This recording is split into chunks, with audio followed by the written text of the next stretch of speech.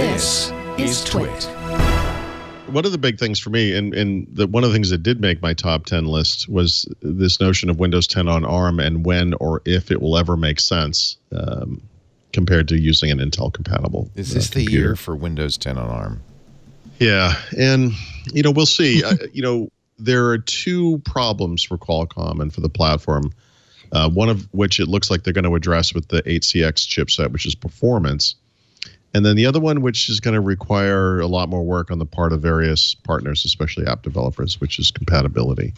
And so I talk a lot about Photoshop Elements as an obvious example, but it's one thing that I run into. But what I found on the second generation Qualcomm chipset is that performance is still a little slow. And the sticking point is this compatibility thing. They're going to address the biggest compatibility issue by bringing web browsers in native form to the platform, like Chromium and Firefox, which is excellent. And obviously Microsoft Edge, the new version, will be ported over as well. But it's, the problem for this thing, which has been a problem for a lot of these kind of side versions of Windows 10, is that there's this gotcha moment. You've got this thing that looks and works like Windows. It is Windows to you. It is Windows. And then you go to install something and it doesn't work. And it could be something you downloaded from the web. It could be a driver for your printer or scanner or whatever it might be. And it's kind of a terrible thing to do to people, because in this case, for the most part, everything kind of works normally.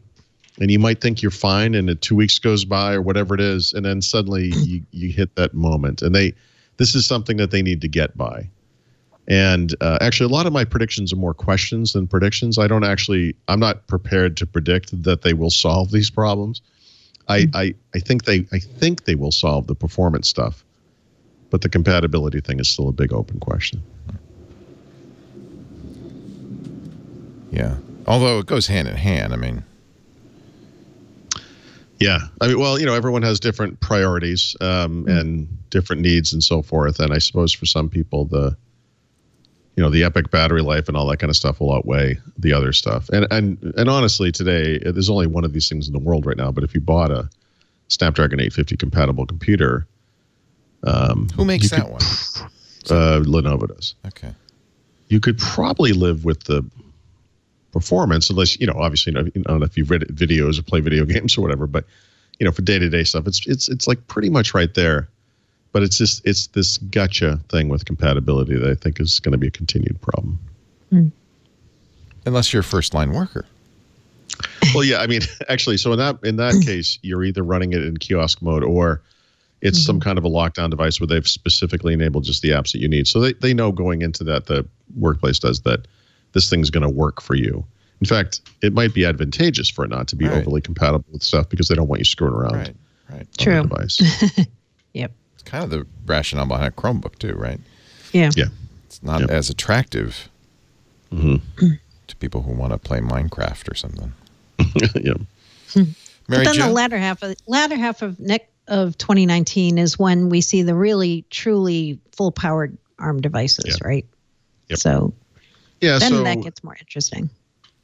Right. And we only know of one other 850-based device that's coming to market from Samsung. And I don't know, CES is next week. Maybe there'll be announcements. But according to Qualcomm, these two chipsets will exist in the market together. And that kind of makes sense. You can have lower-end devices that are less expensive on the older one and so forth. So it's an open question. 8CX, we'll see if the performance thing is real. I think it's going to be better, but we don't know for sure.